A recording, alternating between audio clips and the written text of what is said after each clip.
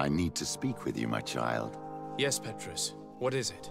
I've come up with a plan to put what we've learned about the Mother Cardinal to use. Do tell. You will have to take part in a fight in the arena, and we must make sure that the odds are high. To do this, you'll have to face a champion. This will lure her in. That would effectively raise the odds, but the risk is they'll bet against me. That may be the case, but the highest bets are based on the exact time of the defeat. I see. We are going to make the Mother Cardinal believe that I will lose at a specific time. And by doing so, you'll win something bigger than a fight. This will make her lose a considerable amount. Exactly. I've even taken measures to make sure her usual moneylender is unavailable. Without knowing it, she will come to me looking for gold in order to place her bet. And she will be at our mercy. Is this how you settle scores in Teleme? This is how all scores are settled, my child. Or on the battlefield. But that's much dirtier. So, what do you say? It's a complicated plan, but an effective one. Let's put it in motion. Let's go back to the St. Matthias bookmaker. Your skills seem to interest him.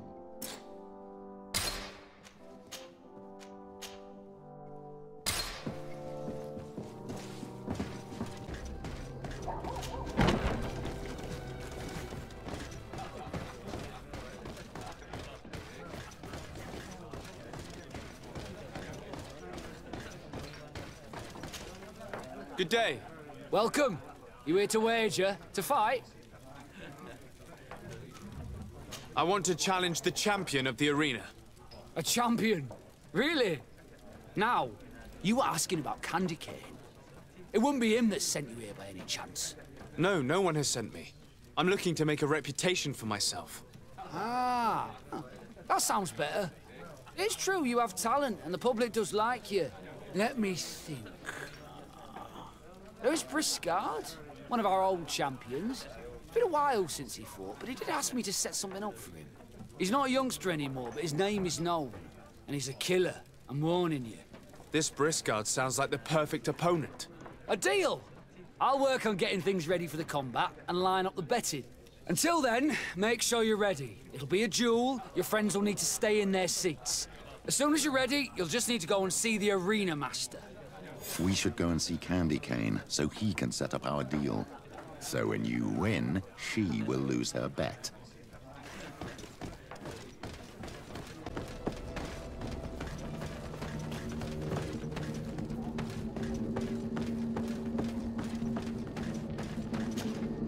You again? What do you want this time?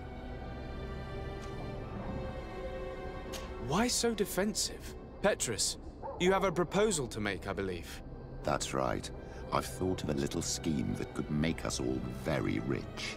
You know me, so you also know I'm quite clever, and that my ideas are always fruitful.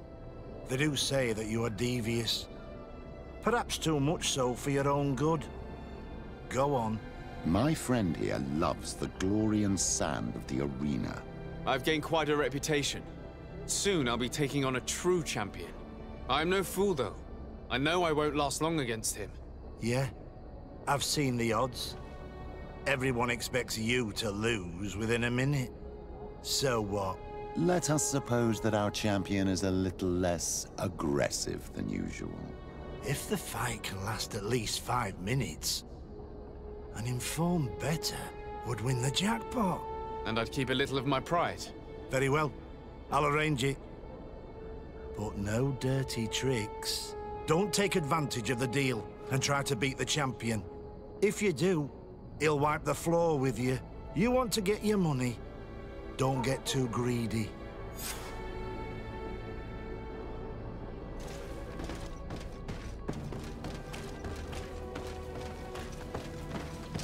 Here comes our pay, boys! A bit of poison on my blade. And let's go!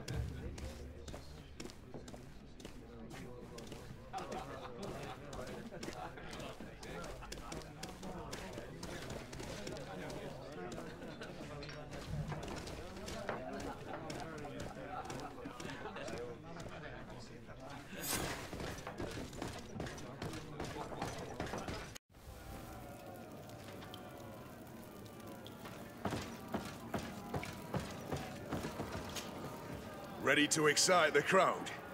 Ah, there you are. I was told you'd be taking on one of our old champions. Are you ready for the fight? Beware. Contrary to the challenges, this combat must be fought alone. Your friends must remain in the stands. Yes, I am ready. So, jump into the arena, and may the better fighter win.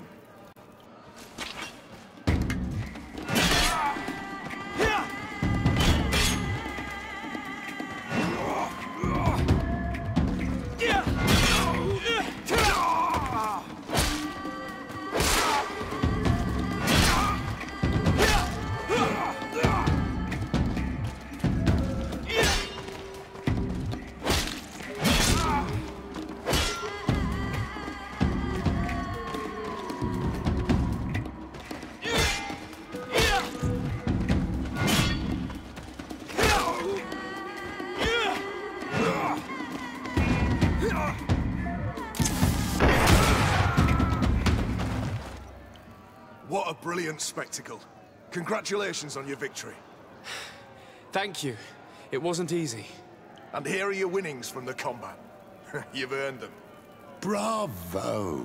A glorious victory, which is made all the sweeter by double compensation. I don't believe I've ever seen you happier. The thought of holding something over Cornelius seems to do you wonders. That is true.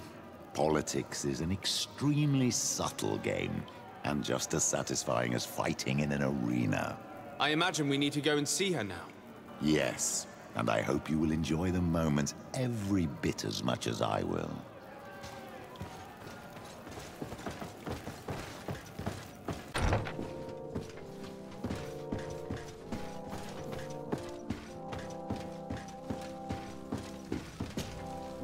Lord de Sardet. And you, Petrus. What can I do for you? We have come to offer our support. We have learned that the arena was cruel to you. How do you know that? Oh, I see. You tricked my informer. Will you just let him believe that I would lose?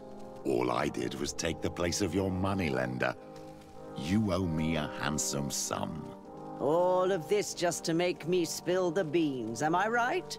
I didn't expect you to play this kind of game, Your Excellency. It is true, though, that with such a teacher...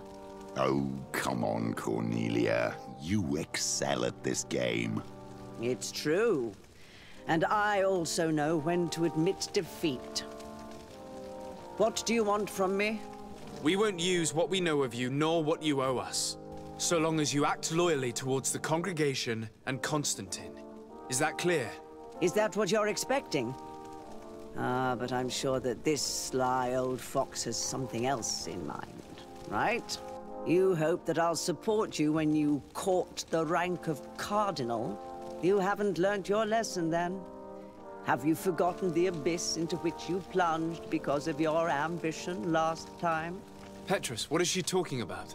Cornelia, you don't have the right to use that against me, to disclose what I revealed to you that day.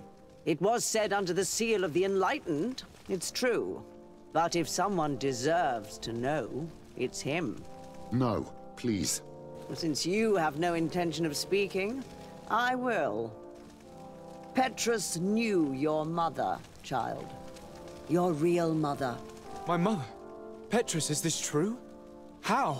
Be damned, Cornelia. It's true. I knew your mother. I used to go to the jail to give my spiritual support to the prisoners of the Prince d'Orsay. That's where I met her. She was alone, afraid, and exhausted. And so strange. Obviously, I had no way of knowing that she came from here. The princes kept their secret well. Why didn't you tell me about it? You knew that my uncle lied to me, and you kept quiet. I was ashamed. Ashamed of having left her to die in that dead-end pit. Completely alone. Why talk to others about it, then? Why does she know?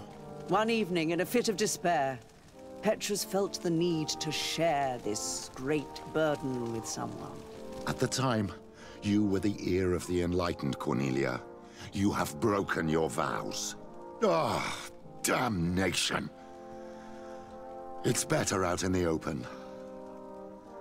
I've wanted to tell you about it since I met you. Now that you know, I want to do something in her memory. I will help you find your family here on the island. The prince sent you here to use you. But I can ensure that all of this serves a purpose. How could I possibly believe you now? You have used me for your scheming and kept me in the dark. I understand how you feel, my child.